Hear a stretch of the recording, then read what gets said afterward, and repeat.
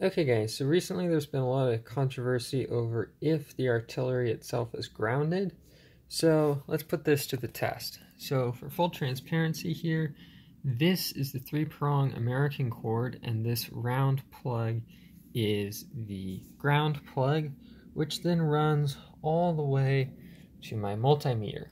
So the only reason why I have the hemostat there is so I can hold the phone and I can use the red probe. So you guys will notice if there's conductivity, because when I touch the metal to the metal, it changes numbers. So that means it's a closed circuit. So the first thing is, here's the electrical plug. This is the power supply. Let's see if the power supply case is grounded. That it is. So we have electrical conductivity there.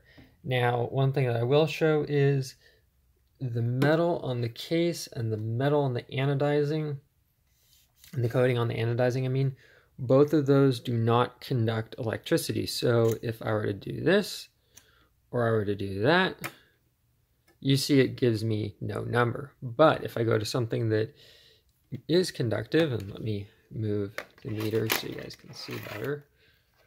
All right, well, maybe not, but I will trust you guys can see the meter down there. If I touch it to, say, this screw right here, which is part of the frame electrically, we still get conductivity. Even if we come over to, say, the Z-shaft here, we still have conductivity. I haven't moved a thing, so there's that. So to prove my point that the case is not conductive, I'm going to take and I'm going to clamp, I will hold this guy to the case like so. I will touch the red probe to the case. Nothing. I'll go down to the anodizing. Alright, I've got the black probe inside there.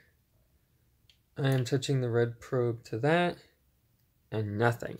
So I'm not calling other people's claims false, but at the same time, take it to be what you want it to be. I'm just saying that in my testing, at least with my machine, it shows up as grounded, but, you know, feel free to make your own conclusions. I'm not calling it either way. I'm just saying that's what the multimeter shows.